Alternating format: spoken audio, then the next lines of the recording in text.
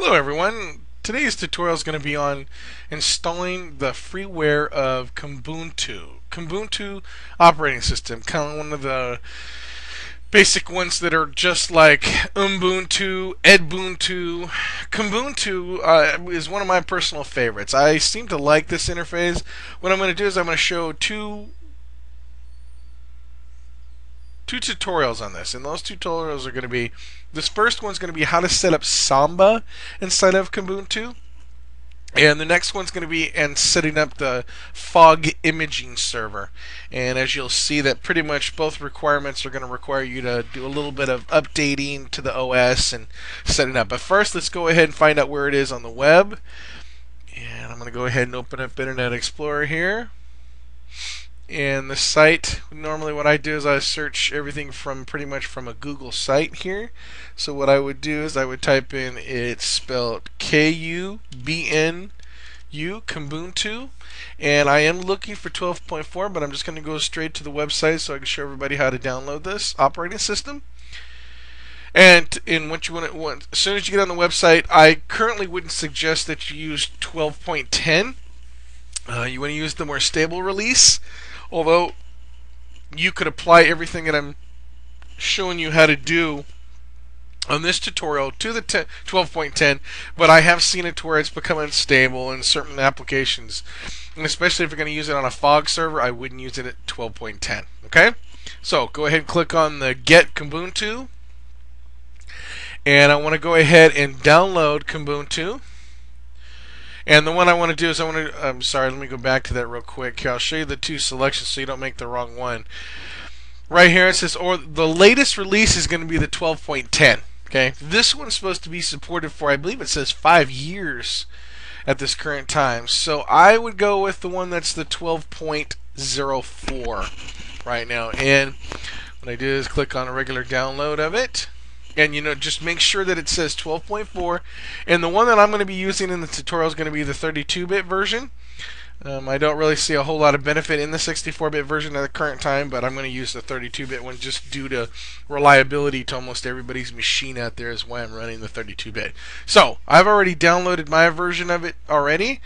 No need to go there, and I'm going to show this tutorial in using it in VirtualBox. Alright, so let's go ahead and bring that up here. And I'm going to create a new setting from a VirtualBox. I'm going to call this one Kubuntu. Whoops. There we go. Kubuntu server. Now, inside of VirtualBox, you want to go ahead and leave it as Ubuntu by itself. If you had to select the 64-bit version, it would say 64-bit at the end of it. But in this case, we're going to leave it in the 32-bit, which it doesn't have a label, which automatically means 32-bit. So I'm going to click Next on that. And I'm going to bump it up to about 124 megs of RAM in it. Now, it depends on how much RAM you have in your system. This current one I'm using, I have 16 gigs of RAM in it. So really, anything that's below 8 or a maximum of 8 is okay with this. I believe that's where it is right here, about 8 gigs of RAM. But in this case, if your machine only had 4 gigs of RAM in it, I'd probably leave it at 512 without an issue, okay?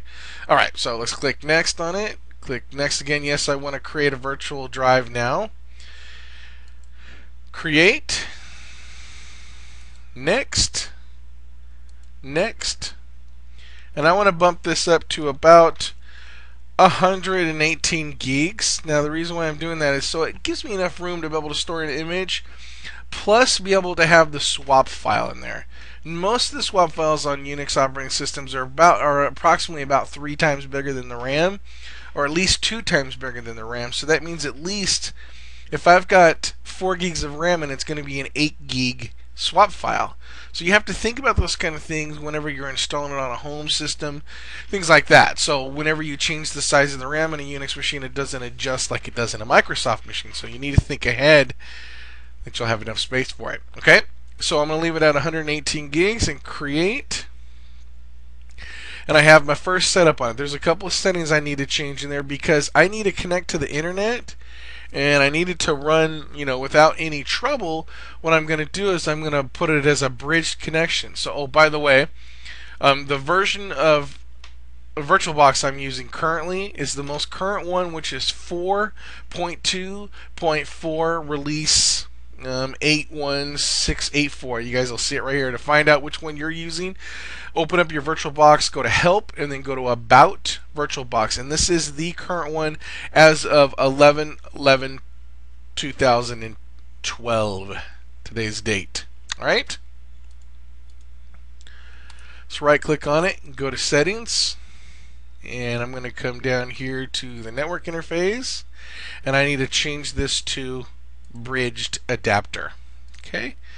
And sometimes on these Ubuntu series, sometimes it's better to disconnect the network cable from the network card so it doesn't try to do any updates. And I'm going to go ahead and do that right now, and then I'll turn it back on once Kubuntu is finished installing. So I'm going to click right in here, and I'm going to go into the network interface, adapter 1, and I'm going to just click this little button here where it says cable connected. I'm going to uncheck it. That way it doesn't have an internet connection while it's installing. That way it makes sure that no updates come over. Then I'm going to go ahead and click on storage, highlight the empty container under the CD-ROM, and I'll go ahead and click the CD-ROM itself, choose the virtual disk here, and what I'm going to do is let's go to my desktop here, and I've actually stored mine under some desktop folders here, and I believe it's under ISOs on mine as well. Mine will say Kubuntu 12.4 desktop i386, standing for the 32-bit version. Okay, I'm going to go ahead and click OK. I'll click on that. Now I should be able to start it up. I'm going to go ahead and check these boxes because I don't like showing these screens every time I start up.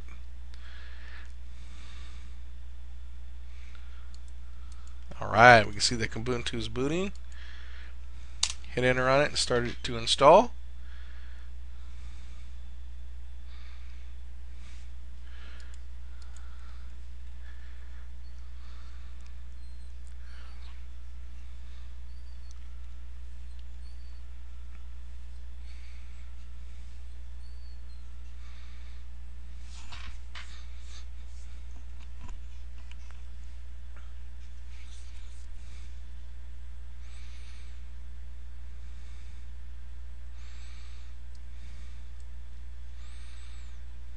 Alright, now once the screen comes up, I'm not going to try it. I want to go ahead and install it directly to the hard drive. The only way you can get it to install Samba and these other products, Fog Server, is if it's installed to the drive and all of the dependencies and libraries have been updated on the system. So I'm going to go ahead and click next on that, and I'm going to leave it as guided. The entire disk is fine. I'll click next on that, or install now, sorry. And I'm going to select my region here.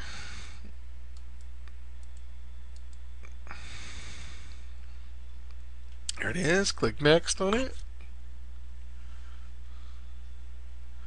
And click continue again.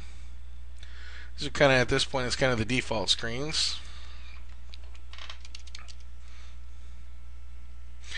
Go ahead and give it a username of test on this one. Give it a password. Yeah, I guess that's a short enough name there. Test-VirtualBox for computer name, that's fine. Let's click next on it. And believe it or not, that's roughly almost all there is to installing this OS. The part that's going to be fun is configuring it to run Samba Server. And now, if you don't know what Samba Server is, Samba is to be able to connect to a Microsoft network or to another Unix machine. And what I'm going to cover today is a basic setup to get that working, and then after we're done with that, I'm going to also show how to set up the Fog server on Kubuntu. Fog's imaging server. It stands for Free Open Ghosting Software, kind of like the way Norton's Ghost works and those other things, but except this is an open source technology to be able to image and re-image computers, multiple computers at one time.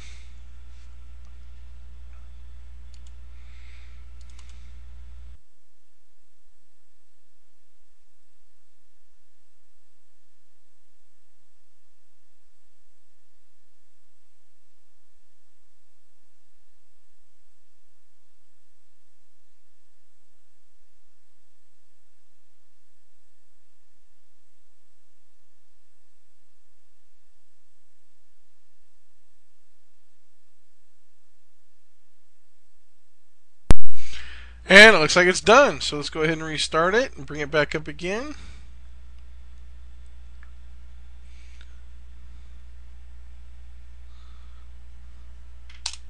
You have to hit enter. Just don't forget about that. When it comes up that screen, you actually do need to hit enter on the keyboard. Looks like Kubuntu is firing up, no problem.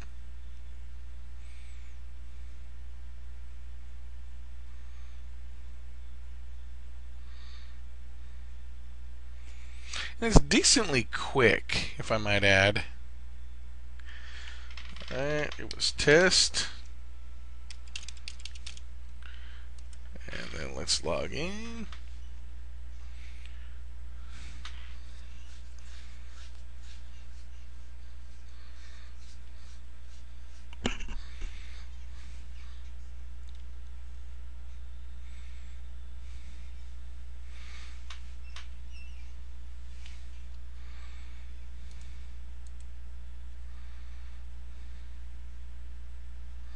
Now, lastly, what I need to do is I need to go back inside my VirtualBox settings. If you notice right down here in the bottom, I don't know if you guys heard that sound, but that was Kubuntu booting. But I'm going to right-click on the network and go to the network properties. And if you remember earlier on, when I was under advanced, I had it disconnected. So I'm going to connect it now. And you notice down here when it has this little red box on here, we're waiting for it to connect to get to the internet. There it goes. Now notice this still isn't quite done yet. It's going to show the actual cable plugged into the slot down there when it's actually working. And sometimes when you get on the web, there it goes. It's got a little green check on it. You see that? It says now it's connected. And look at that. You see the plug right there in it. Now we want to confirm whether or not it's getting on the internet. So I'm going to go ahead and open up my internet. Whoops. Go to my favorites over here. First, what I'm going to do is I'm going to click on the Kubuntu start menu. Then I'm going to go down here where it says the web browser and open it up. And let's check out Yahoo just to make sure it's working. And it is. Very good. Everything's working good. Alright, so I've connected to the internet. No issues on that, and Kubuntu is set up. So let's go ahead and do an update on Kubuntu now. So I'm going to click on the Kubuntu symbol here, which is like their start menu, and I want to type in TER because that'll bring me up to the console. I want the console terminal console. Okay, you notice that they named it with a K, and so the rules apply here. That I need to set this up with is I need to install everything as a root user. The $ means that I'm only logged on as an ordinary user. So I've got two things that I can do. One is I can type in sudo su, and what will happen is I can enter my password and I will remain as administrator. I don't have to keep typing in sudo every time I want to install something. Some people may not like that. Some people are not used to it. Some people didn't even know about it. But I'm going to go ahead and just do it with the sudo by typing in exit. I'm going to get back out. If you notice, I'm back to the $sign prompt, and I'm just going to type in my commands with sudo. Okay. So first one's going to be sudo space apt-get, and I'm going to type in update. First thing you need to do is you need to update the system to make sure it's current. And the second one that we're going to do is upgrade. And this one's definitely going to take longer. So we're going to do sudo apt-get upgrade. This one has a whole list of things that are going to be upgraded on it. I want to answer yes to it, and let's go ahead and start that process.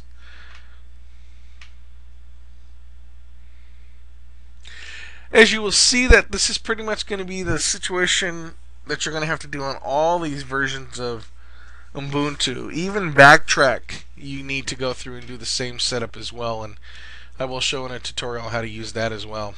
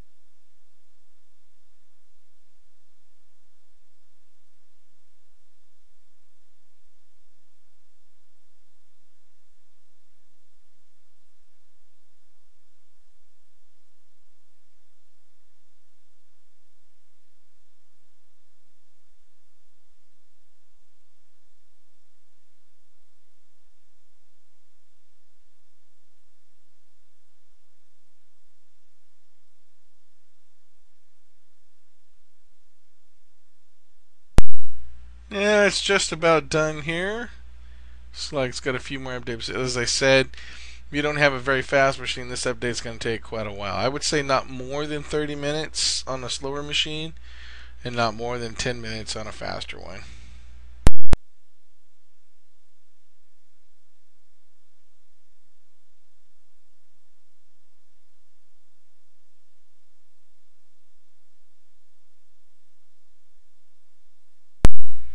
And it's finished. It's asking to restart the system. How about that? Unix operating system asking to be restarted, which is very not too common. So I'm going to go ahead and reboot it. Type in the word. Actually, type in first. You got to give it as a root command. So type in sudo reboot. Let's go ahead and reboot it like it's requesting. And there it goes. As you guys can see, it is rebooting.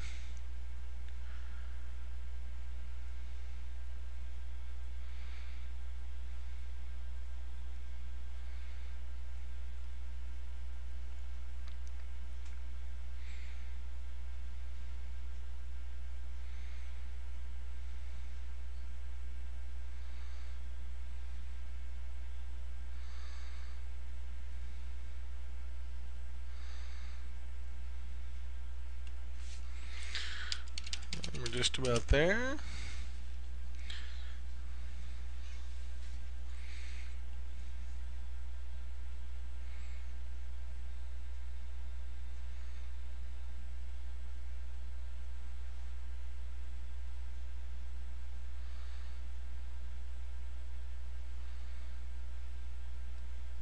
Alright, it looks like we're booted back up again. And I just want to show you a couple of things about the way the Samba works in here. Now there's a this is on KDE desktop. Excuse me. And what you want to take note of is that if you notice when you go to favorites, there's a file manager in here. And you can pretty much see the folders in here. So say for example I wanted to create in my documents folder. I'll create a new file. So to do that, I'll double left click on documents, and then in this window here I'm going to right click on the mouse and create a folder. So I'll call this one test vbox. Alright, and you'll notice that I did create the folder, no problem. I'll right click on it and I'm coming down here to properties, and it looks like I could set permissions up on it, which would be only for the local machine. And if you notice, Samba is not installed. You can click on this and it won't install correctly. It has the last few times that I've tried it. So you have to manually load a couple of commands to get this to install. So I'm just showing you where it's at and what you're headed for. Alright, so let's go ahead and close out of this and let's run one last more command, actually two commands, in our terminal mode. So TER again after clicking on the KDE symbol, and it'll bring up my console terminal. And I've already prepared this before. I'll post this on the website as well so that you guys can set up. But the command I'm looking for right now to install the Samba and install it for the KDE is the following command, which I have. I believe you guys can see it right there. Yeah, I think you can still see it there. Yeah, we can. So I'm going to type in sudo space apt-get space install Samba, and it's KDE network, and it's file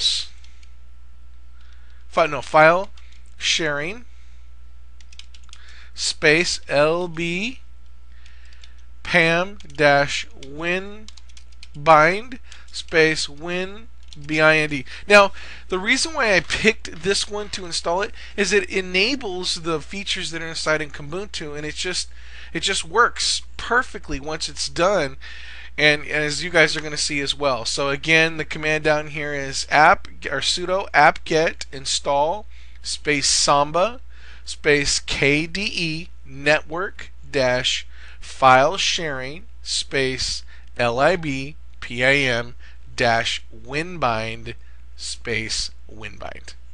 And I'll go ahead and hit enter on that, and if everything works out okay, it'll install. And it looks like it's downloading the winbind. And again, if you're having trouble at this point, Maybe your bridge, you don't have your network turned on a bridged adapter. You don't have an internet connection.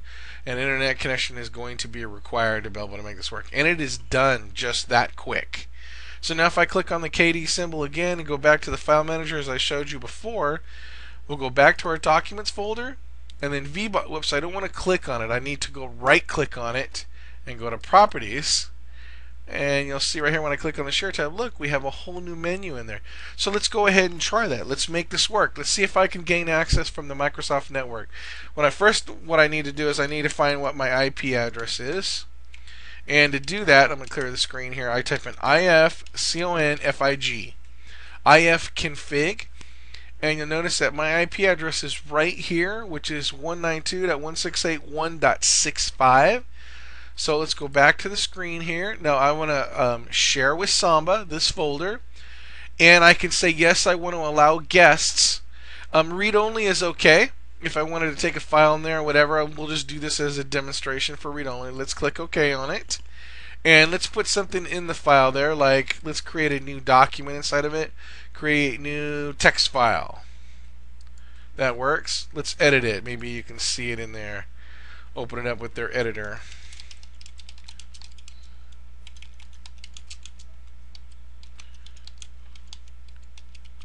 Alright, and we'll save it.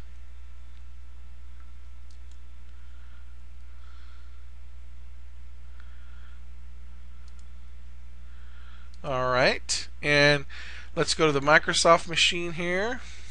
Go ahead and move this down here so you can see this right here. Move everything down a little bit. So I'm going to go to Start, and I'm going to type in / / 192.168.1. I believe it was 65 was the IP address. Am I correct? Let's hit enter on it.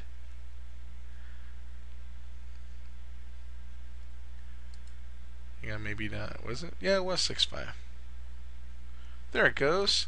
Came up, and look at that. There's the box that I shared. Double click on that folder, and there's my text file that I saved right there. If I click on that and open it, let's tell it that it is a notepad file. Yeah, look at that. Hello, this is Osama Sharon. This is Kubuntu set up on VirtualBox, downloaded from the Kubuntu site, set up to be able to do file sharing over a Microsoft network. Now the rest of it is all you have to do to be able to change the settings on that is to go back into that folder, go back to the file browser, and if you want to change it to where who has access and who doesn't, is all you do is you right click on it, go to properties, go back to the sharing tab, and you want to check if it's full control you want to give, if it's full control under just my account name. It's just how you want to set it up. Alright, thank you very much for joining us, and have fun setting that up, and be sure to join us for setting up the fog server on Kubuntu as well. Thank you and have a good day. Give me lots of feedback. Anything else that you guys need tutorials on, let me know. Bye-bye now.